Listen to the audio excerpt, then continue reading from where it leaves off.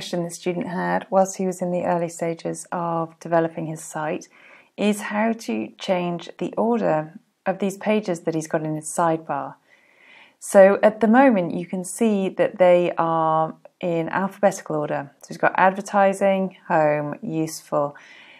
So we're going to have a quick look. We're going to hop into his widgets and you will see here that he's got a sidebar widget that has archives. Let's just hop back over here and you'll see this is his archive, and he's got pages.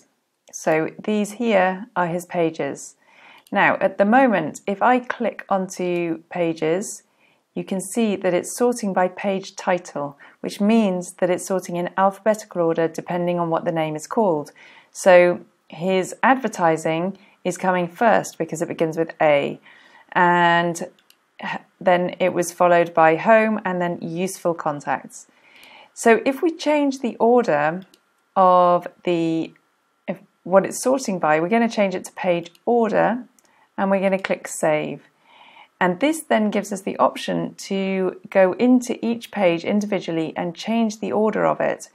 And I didn't actually see if that's saved. Yes, it did. So we're going to go over to all pages. And I don't know if you're aware of a function that enables you to edit a page or some aspects of a page without actually clicking into it. You can go to quick edit. So home page is the one that we want to be first. So I'm going to click onto quick edit. We can see order is 1. So that's fine. I'm going to click out of that. And then we're going to have a look at useful contacts.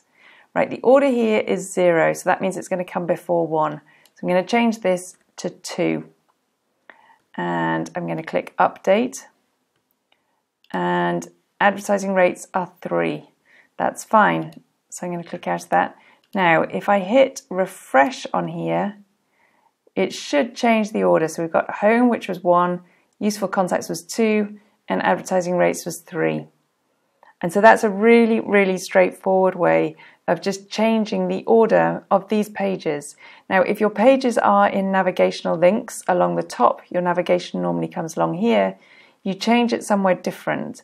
You change it under appearance and menus, but that's a totally different video. So we can go into that in a different video. But for the time being, if you're just wanting to change it in your sidebar and you're controlling these pages by widgets, that's how you do it.